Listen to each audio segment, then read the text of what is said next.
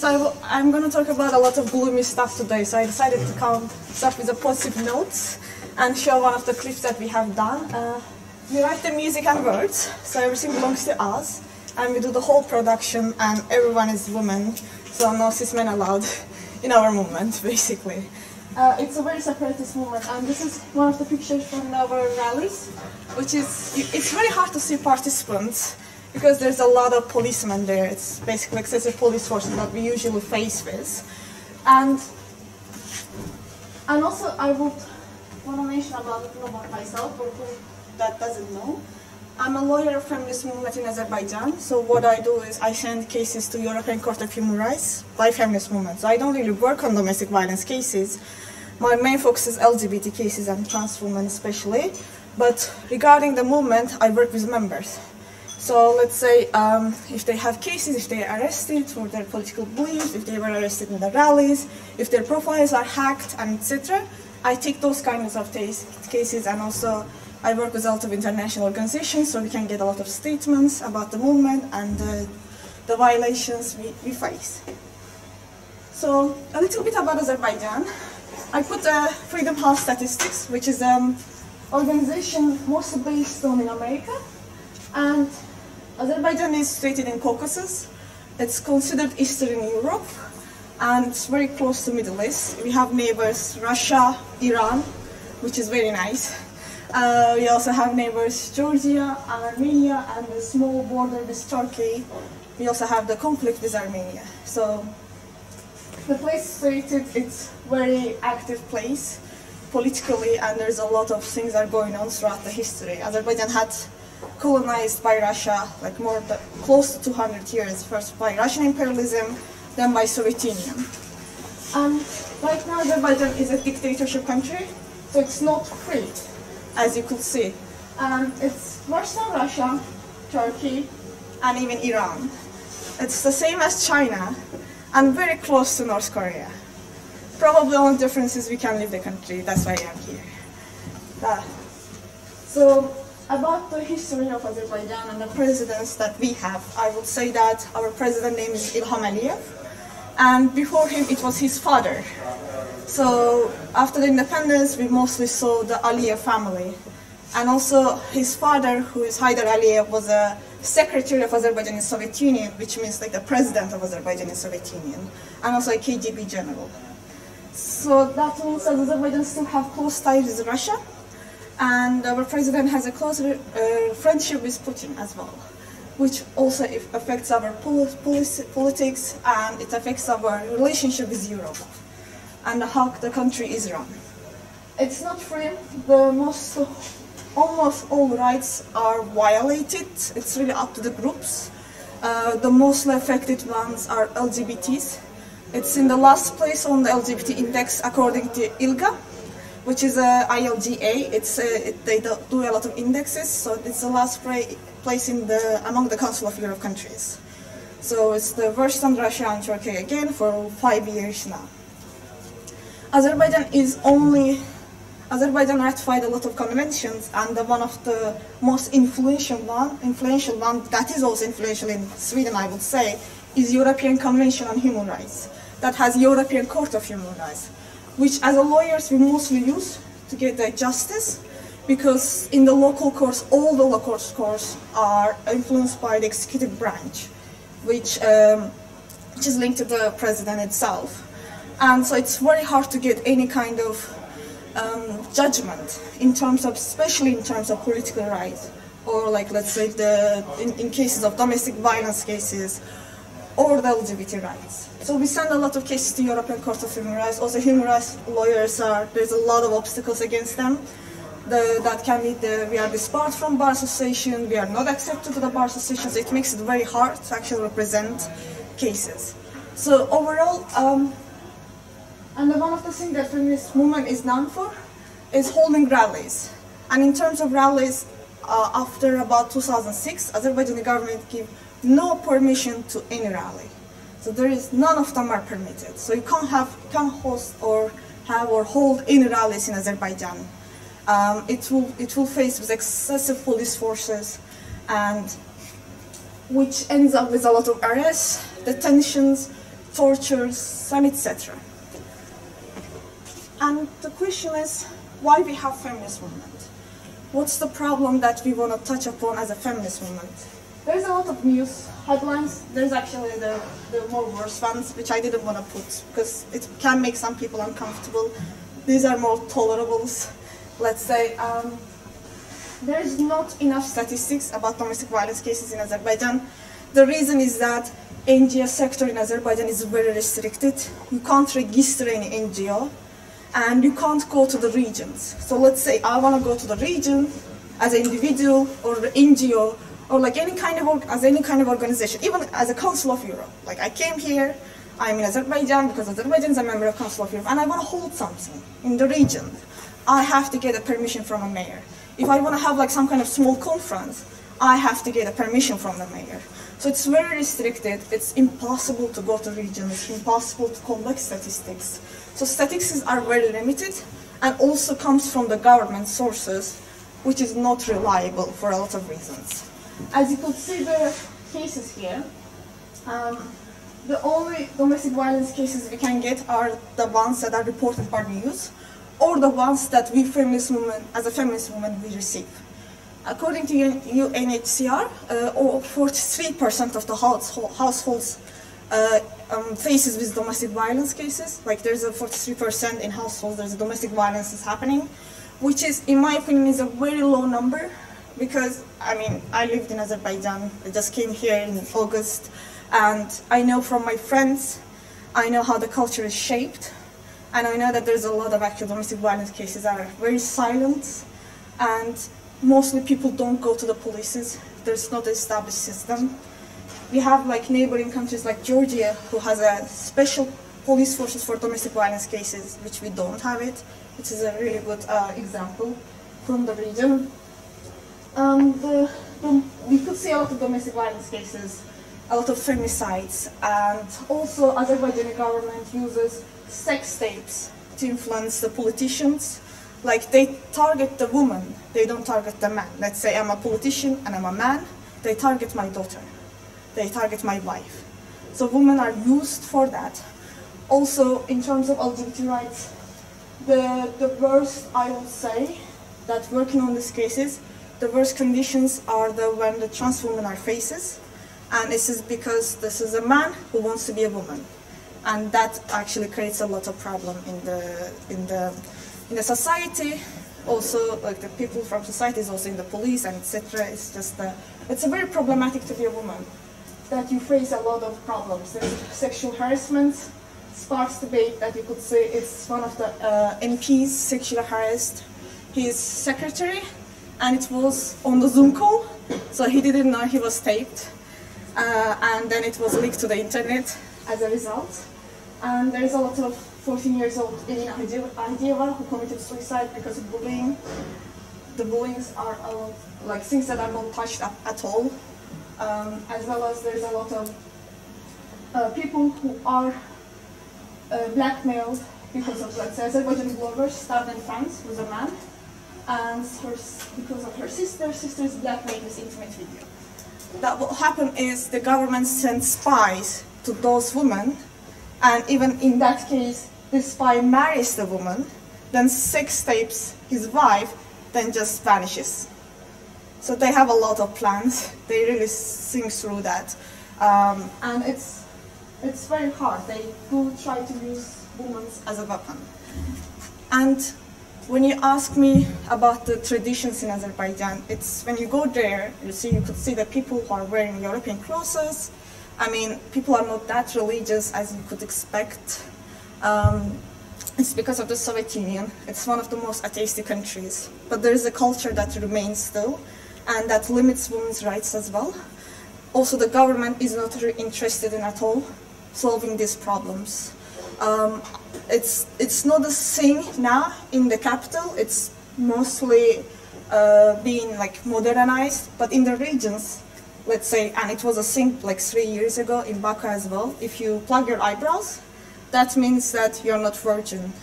And you can only plug your eyebrows if you're a married person, because then you can actually have a sex. So they try to control women, they try to control women's rights.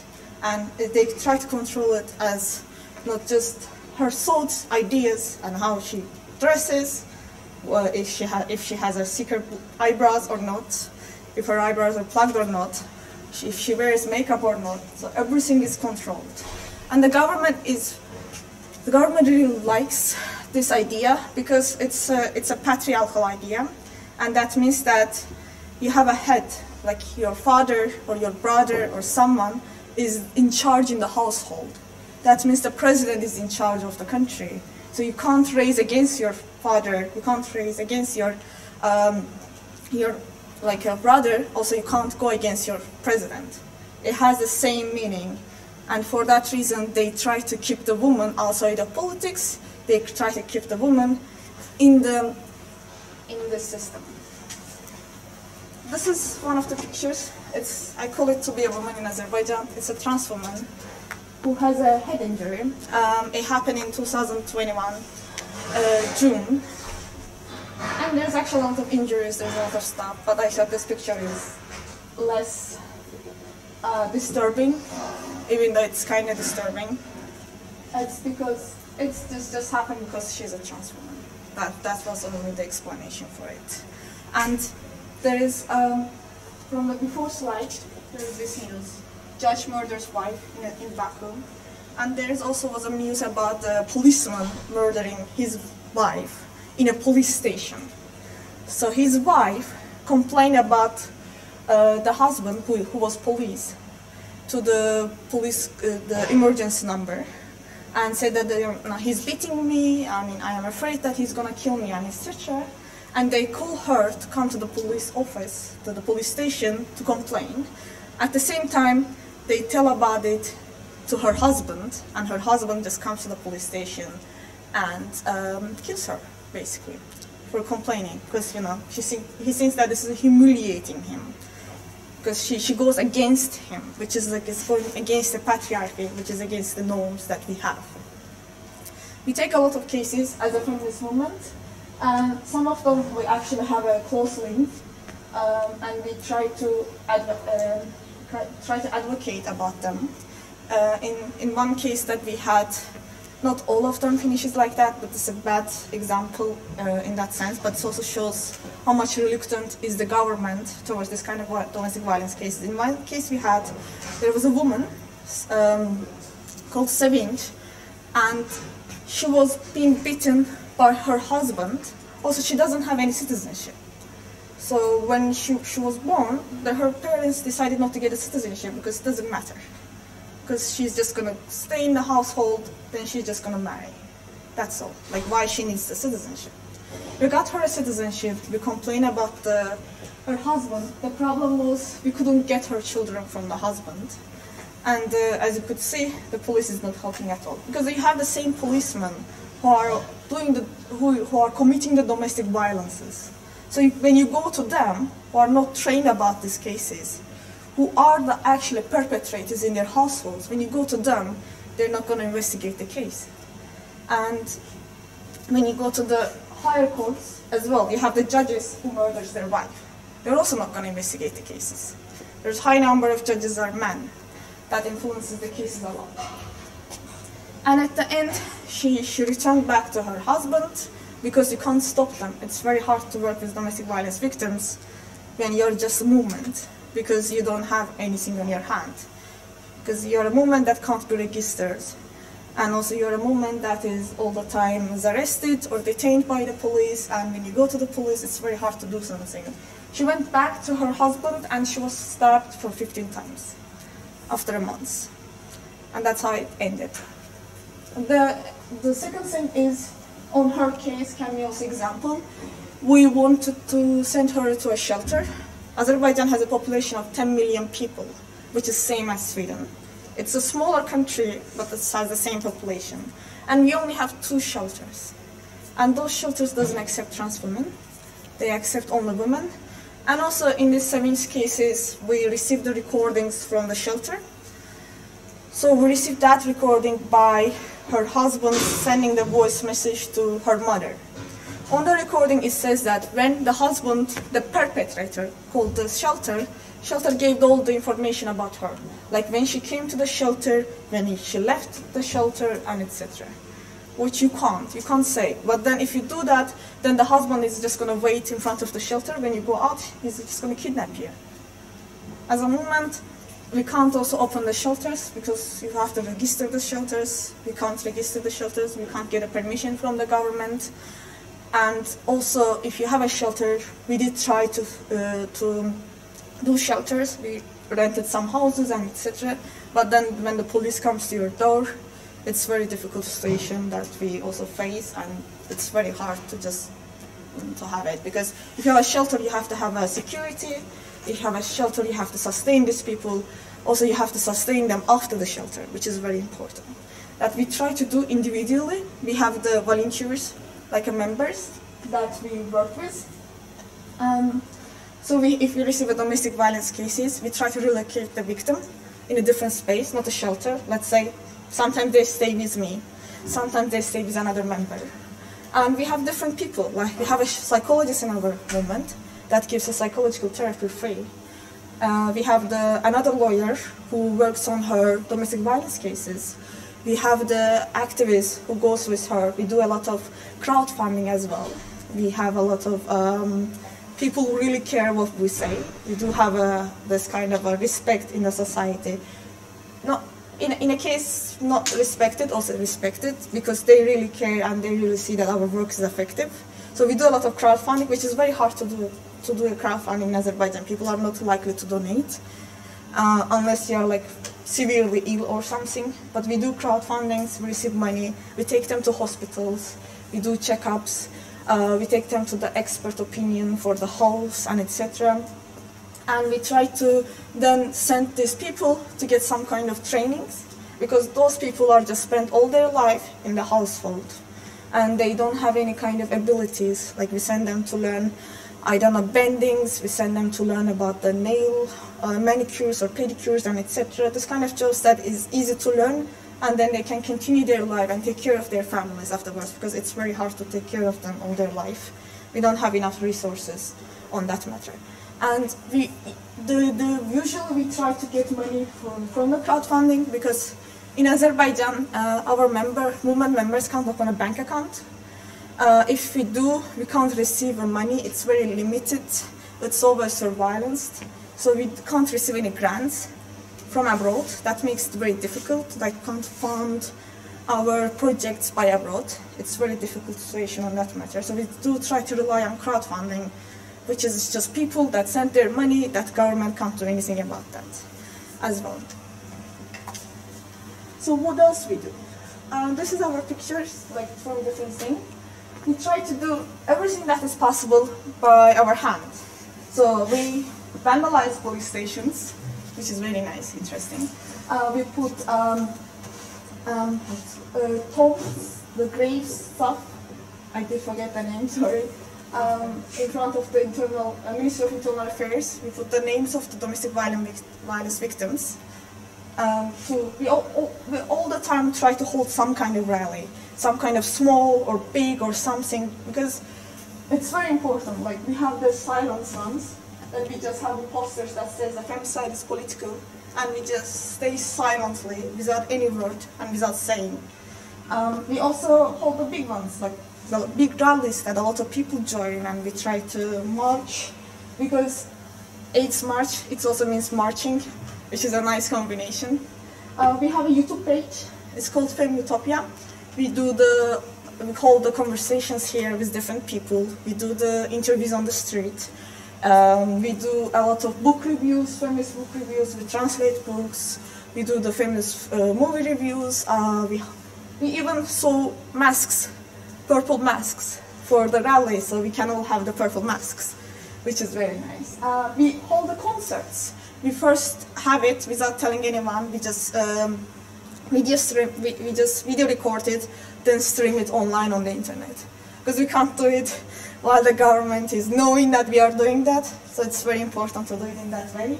We also have clips, musical clips. The words and music belongs to us. We try to, like, if someone can't come, but they can watch our YouTube page. They can learn stuff as well, which is it's also nice. We do touch a lot of stuff. We do touch a lot of feminist terms, and we touch a lot of the current problems. We ridicule MPs because they are elected, not elected, actually elected, but appointed by the government. So they do what the government wants them to do, basically. So we try to do a lot of stuff, and we hold big rallies that at most, like I would say 80 or 190, I don't know, 100 people comes. Not a lot of people, but it's a lot for Azerbaijani numbers because, as I said, no one actually can hold rally in Azerbaijan. It's very difficult. We have very big parties that only hold rallies in a place that the government allows them to do. But the rally is a way to make a noise.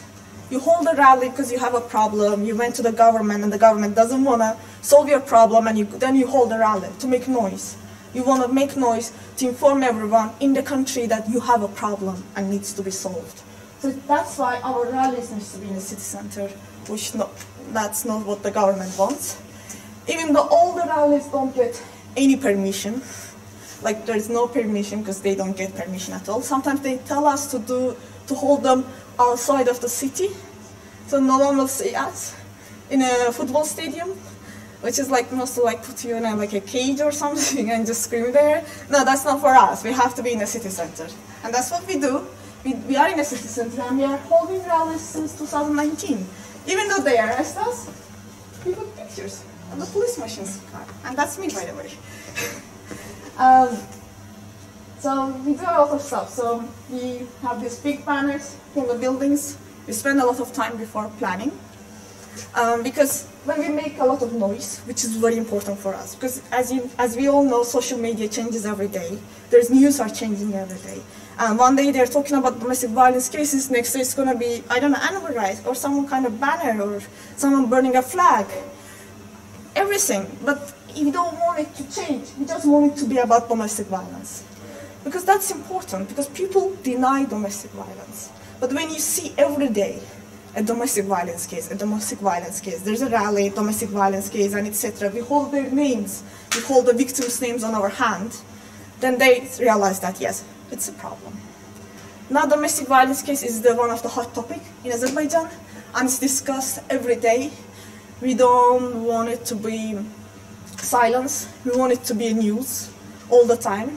So sometimes we hold rallies like that we plan, and that everyone knows, and sometimes we just wanted to keep it on media, and we hold the ones that no one knows, just we know who is organizer teams that we do. The feminist movement has no hierarchy, so we don't have any leader. We have people, whoever wants to join can join, organize stuff, whoever doesn't want to join, they just don't want to join. And they will do something else. Like if you don't want to do rally, you can do lectures, go to book reviews, and etc. There's jobs for everyone. Like everyone can do anything, it's not paid. So we are powered by the ideology, which is very different by a lot of movements in Azerbaijan that are powered by becoming a president or something. We don't have any kind of this thing. We don't want anything from we don't want to be a president. We don't want any kind of ranking or anything from the government. We just want to be taken seriously, basically. So it's ideologically powered, and there is no political aim like that, which is nice. But sometimes, which happened last year, which always happens, by the way, but last year was the worst. We had a lot of arrests. We were about 50-60 people. It's actually more than that, but I saw a lot of people being very afraid. And all of us were arrested. Because we had more than 600 policemen waiting for us in the city center. And one can take 3 of us, because they're big. I mean, you know, they're just trained for that. Yeah, so we all arrested, basically. And then we had a lot of problems in the police station as well, because they were trying to humiliate it. There is this thing that the government spreads among people and also tells the policemen. They treat us as a prostitutes. Because you're a feminist, that means that you're a prostitute. So they keep the same meaning, in a sense, and that results a lot of sexual harassments by policemen when you're detained. They try to discourage us. When you go to the YouTube pages, when you go to these news resources, which is media is not free in Azerbaijan, they only exist on Facebook or on YouTube because government can't ban them, because they have to ban the whole thing. So when you go to this kind of YouTube or the Facebook pages, and you're gonna see all these bot comments from the government, and they're gonna be like, these prostitutes, blah, blah, blah, blah, and like that. Try to discourage us doesn't help at all. We always try to do what we can. And actually this year, just 3 hours ago, we held our rally for today, which was actually very successful. And I'm gonna show the video from there. So this is our rally. Very different from the last year.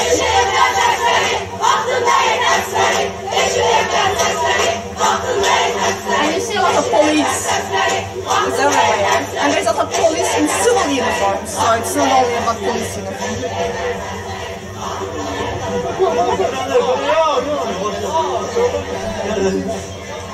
It's nice.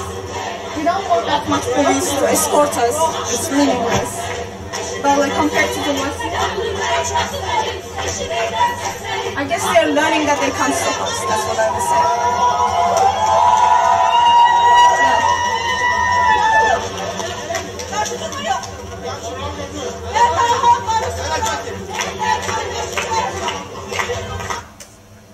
By the way, women policemen were brought. It wasn't a thing before. They're there because of us. They're employed because of us. Because we were complaining a lot for men touching us, that we don't want that to happen. Because sometimes when we have these clothes that have a signs, they force us to remove our clothes in the police station, which is not a nice thing. So we complained a lot to the international organizations and the courts, and then they employed the women police forces. That's the first time, which is also very interesting. And what we demand, which is very important, you have a movement, you do stuff, you help on the domestic violence cases, you take them, and you have all the system, but we want something from the government, and you have to have the specific detailed things that you want to have, which is very important. So what feminist movement demands from the government? The only thing we demand is from the government. We don't demand anything. Some people come to the rally, they have a problem with their father or their brothers or anything, they demand from that. But the mostly feminist movement demand from the government. What we demand from the government is, we want Istanbul Convention to be ratified by Azerbaijan. Istanbul Convention is a convention about the domestic violence cases. The main difference of this convention is, this convention requires the schools have the subject like gender as a social construct, about people's gender identities or sexual orientation. So those things have to be taught in school. Istanbul Convention requires the governments to immediately detain a perpetrator. When the victim calls you, you need to immediately detain a perpetrator. Because in Azerbaijan we have cases that when the victim goes to the police station and even have the political, protection order from the police for the perpetrator, when the perpetrator is not detained, we have the cases that they stab their wife, they fight their wife, you have to detain them. Even if you don't know if the victim is right or not, you still have to detain them to see the problem. Because the second that perpetrator knows that the victim went to complain, it's enough for them to just stab them or kill them or whatever they do, torture them and etc. Secondly, Istanbul Convention forces the government to give psychological therapy sessions for the perpetrator. So you just don't arrest it only, but you also try to solve the problem. To give like psychological therapies, to appoint people to have the diagnosis and etc. And also Istanbul Convention forces the government to pay forces the perpetrator to pay, and if the perpetrator can't pay it, the government must pay for the domestic violence health issues, the domestic violence victims' health issues, like the hospital bills and etc. Also, it forces the government to collaborate with NGOs and the media. Media plays a lot of role, especially in Azerbaijan when the media is not free at all, and it's all governed by the government. We have soap operas that actually glamorize the domestic violence, glamorize the rape, glamorize killing the rape victims. We have the TV programs that are also glamorize all the things and just tries to blame the domestic violence victims. Like, you have a domestic violence victim, instead of asking the right questions, they ask, why did you marry him? That's your fault. You did it. You were like that. You know, the things that they try to blame the victim. The victim is the problem, not the perpetrator. Victim is the problem, not the police that didn't investigate the cases. So media also plays a lot of role on people's mind, and that also forces the government to work with the media, to analyze the media, and also work with the independent NGOs. We want the government to ratify the Istanbul Convention. Also, we want the government to have trained policemen to work on domestic violence cases, to have the psychological test for those policemen to see actually, can they actually work in domestic violence cases? We had one case where the 17-year-old girl committed suicide, and he had this text with her friends, and it was saying that I was talking to my dad, and my dad told me that I can kill you and just pay the police $50,000, I don't know, dollar, then I just cover the murder. And there's also policemen in some cases that we have, they actually beat their daughters or their wife or etc. So we have the police involvement, police corruption involvement, and all these things just links everything together and just results in these cases, because the country is not free. As you saw, it's the same level as China. It's very difficult to go to police and demand for your rights. We want police to investigate cases. We have these cases that I was working on. So Azerbaijan, before Instagram, like Telegram, they opened the channels, and in these channels you have a lot of men, and these channels mostly, their admins are policemen or something else, like someone that's close to the policeman, and they post, like, let's say, our sex tapes, the activist sex tapes, or when they spread the sex tape, they also publish there. They also publish the, like, if you're not, let's say I'm not a politician, let's say I have a boyfriend that I sent nude pictures, they also publish them there. In one case, there was a woman who was changing her clothes in a fitting room in a shop. They also published that. And when we complain about it, police is like, I can't find that person. You can't find that person. That person has a number. Before the rallies, we as organizing team, we have to hide, like days before, so police wouldn't kidnap us before the rally. So if you kidnap the organizers, you don't have kind of a people who knows what to do, then you just don't have the rally. Kind of puzzles people. So they try to kidnap us. They can easily find us. We have to hide, we have to abandon everything, the telephones, our parents, our friends. We go hiding, we disguise, and etc. They spend a lot of time to find us, but they can't find the one number that controls that Telegram page. And we have a lot of cases like that then sent to local courts, there's still no result, and we have to send to European Court of Human Rights. And I have this word that's called late justice is not justice. That you receive a case, you receive a decision from the European Court of Human Rights in 10 years. Like in a best case in 3 years. And that means that it's a late justice. Your pictures are everywhere. And you're just a girl who just, I don't know, just maybe send a nude picture or just change her clothes in a shop in a fitting room. That is what she's supposed to do, but that's what happens. We want police to be trained in the domestic violence cases. Have a special domestic violence force, like a domestic violence case force, in every police station. And Azerbaijan government has a lot of police forces. It's a police-controlled country, so when you go to the city center, you can see a lot of police around the city. Like police is in civil uniform, police is in police uniform, a lot of soldiers. So it's in that sense, it's very safe because it's everywhere is police. You don't have to call one, just like, I don't know, turn your head or something. But in other case, it's not safe because you are always surveillance. They're always watching you, and they know our face. They're trained for that, and etc. So you have all this police that you can actually spare for domestic violence cases, but you don't. That's what we want as well. We want a lot of shelters. We want us to be able to have a shelter, to be registered, to actually legally be able to participate. We want our lawyers to be accepted to the bar association, because they don't accept our lawyers to the bar association, so we will have less lawyers, or maybe non-lawyers, who works in domestic violence cases. So what we want is basically demands from the government, and that's the main thing that interests us.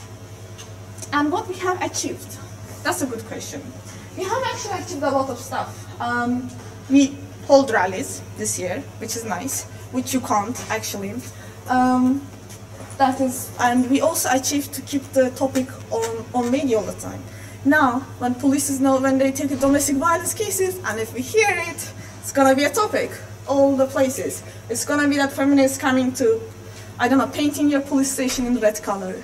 It's gonna be like feminists coming to your door. We do that as well. We go to the perpetrator's house, we go to call police all the time. We have maybe everyone's number in Ministry of Internal Affairs, because we are calling everyone that we can get the numbers and do everything. And there's a lot of domestic violence cases are taken serious now, because there's a fear. Because the people are, because one day you hear the chopped woman's body was found, we try to work on that. The next day you hear, I don't know, a minor being raped, etc. We keep all these topics and we try to build the anger in the society. So when the police work on these domestic violence cases, they will have the second thought, like they will think that, okay, I have to work on it, I don't have any choice. So we kind of have this monitoring system in that sense. Of course, it doesn't work in all cases. It's mostly working if they see that. So that's why when we have a case, we really try to put all our effort on these cases. We try to work on these cases, we try to make them all the time a topic, hold rallies, I don't know, do everything that is possible there, give a lot of interviews, even publish them on foreign media, which Azerbaijan government doesn't like it because they sell oil and gas to Europe, and they don't want to have a bad reputation. So they don't like it, and we try to do as much as we can. So that's all from me. I mean, if anyone have a question, I can have them.